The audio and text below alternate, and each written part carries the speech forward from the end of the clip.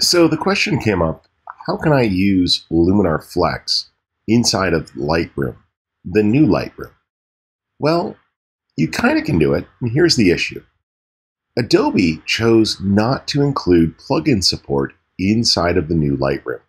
But with Lightroom, you also have Photoshop in most cases, and they do support this workflow. So what you can do is click on the More button here and choose Edit in Photoshop. What this is going to do is send the image over to Adobe Photoshop and transfer all of your raw settings with the image. So this takes the file and does a clean handoff. In this case, it took the image with all of my Lightroom settings applied and created a high-quality 16-bit TIFF. Now, what I would suggest is convert for smart filters. This means that you can run filters non-destructively and gives you a little bit more flexibility if you want to make a tweak or an edit. Now, apply Luminar Flex. Now, the first thing I suggest is take advantage of the image-aware workspace so you can quickly enhance things.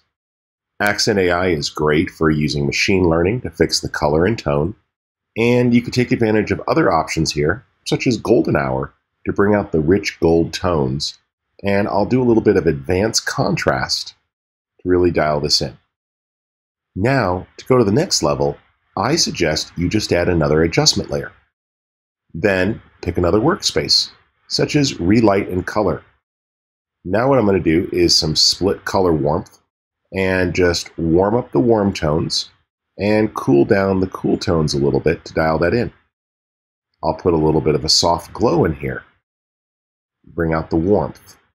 And let's use the adjustable gradient, but adjust it here so it's more at an angle so we can get a little bit of fall off. And this makes it easy to darken down the one side of the photo to really pull our attention over here. And we can finish this off with a great vignette. I'll place the center on the photo and dial in the shape and feather, and then tweak the amount. I really like that. Now I'll add one more adjustment layer, and I can easily take advantage of great presets. Now, I'm just going to choose another one here, and I'm going to go to black and white film emulation. We'll let some of those load in really quick. And with one click, I can choose different styles.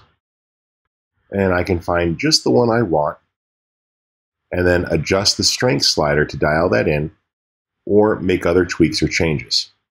But I like this, a really rich black and white image. Now, let me click Apply, and it sends the change back. You'll see that it updates, and I can close and save the document. Now, let's switch back to Lightroom. What you'll see is that the new image is automatically added into your library. And in fact, those images are stacked together so you can see both versions, the original and the one that you modified. This makes it really easy to enhance, and that you can take advantage of Luminar and quickly add things right back in. And what's pretty cool is this. If I decide to, I can choose to reselect this and select Edit in Photoshop. You'll notice that it opens up, and in fact, the Smart Object support means I can double-click. The filter will open up exactly where you left off. So maybe I change my mind about this black and white adjustment, and instead, I want to switch to something more dramatic. Let's go with a cool analog look here, and I'll get some older film styles for color film, and I can click to choose the option that I want. I like this one here, a very classic feeling. So I'll choose Apply, and it will update and send it back to Photoshop. There we go, nice and fast. Close and save, and let's switch back to Lightroom. And what you'll see here is that it brings it in and gives you another version. So this makes it super easy to work non-destructively and to come up with alternate mixes or enhanced images very quickly and keep them organized along with the original inside of the new Lightroom. So it is possible to use Luminar Flex with Lightroom, and with the power of smart objects, there's a lot you can get done. Adobe Lightroom does not support plugins directly inside of it, but Adobe chose to allow you the ability to edit in Photoshop.